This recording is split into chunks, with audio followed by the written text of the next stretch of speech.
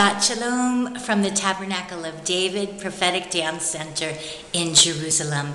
It's a glorious day because I woke up today, and it's a new day for endless possibilities and to praise my Lord and give him all the honor, glory, and due his name, Yeshua, God's salvation. Hallelujah.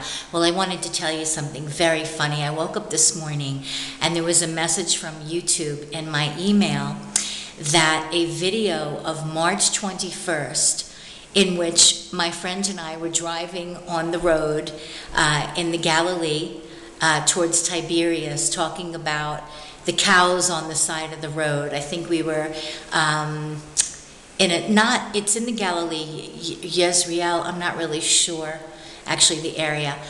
So they sent me this email and they told me that it was inappropriate for youngsters and that they restricted my channel to only those who are signed in over 18. That's about the size of it. And so they said, if you'd like to appeal this, to write. So I appealed it and I wrote to them and I said, take a look at that video again. This is ridiculous, and please take off all restrictions immediately, because I'm a massive YouTube user and this is the way that I encourage people with daily encouragement and dance and song and so forth. So anyway, I want to encourage you today. My heart is really for those who are struggling and those who are stuck. And we can get unstuck. And I was with a friend the other day and we were talking about how in 2016 I had so many things in my heart. I was so overwhelmed. What do I bring forth first? And I kept praying over the years, Lord, help me to follow through. Help me to follow through.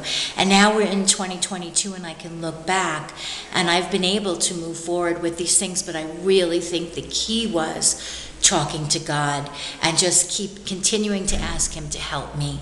And he absolutely has helped me. So persevere in prayer. Don't stop talking to God.